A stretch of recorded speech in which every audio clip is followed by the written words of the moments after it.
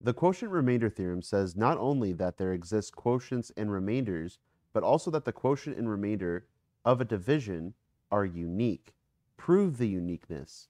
That is, prove that if a and d are integers with d positive, and if q1, r1, q2, and r2 are integers, such that a equals dq1 plus r1, where 0 is less than or equal to r1, which is less than d, and a equals dq2 plus r2, where 0 is less than or equal to r2 less than d, then q1 is the same thing as q2, and r1 is the same thing as r2.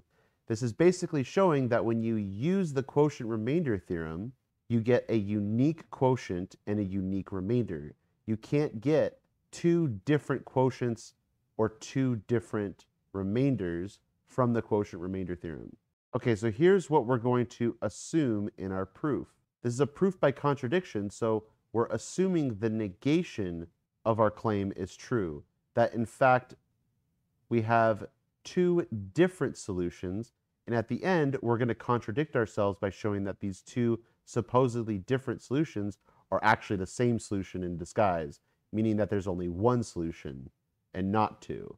So this is our assumption. By substitution, we can plug dq1 plus r1 into A to get that dq1 plus r1 equals dq2 plus r2. Next, we're going to use algebra to simplify this by bringing the remainders on the right-hand side and the quotients on the left-hand side.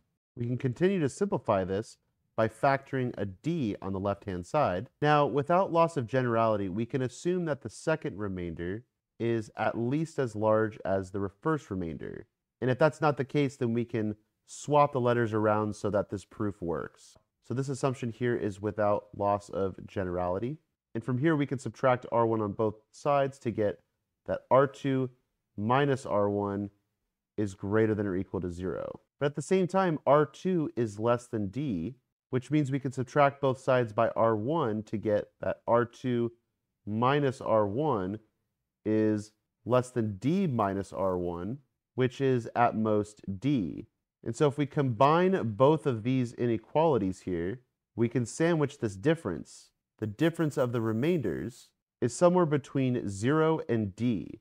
And that's important here because now we have that the difference between these remainders is some multiple of d, but at the same time, the difference of remainders is in between 0 and d. There's only one number in this inequality that is a multiple of d, and that is specifically 0. So the only multiple of d in this range here is specifically 0, since the next multiple of d after 0 is d, and that's already too big. So these two facts mean that r2 minus r1 equals 0. And if we add r1 to both sides, we get that r2 equals r1. That was half of what we needed to show here, that r1 equals r2. The next thing we need to show is that q1 equals q2. But now we know that r2 minus r1 is 0. So we can rewrite this equation here as d times q1 minus q2 equals 0.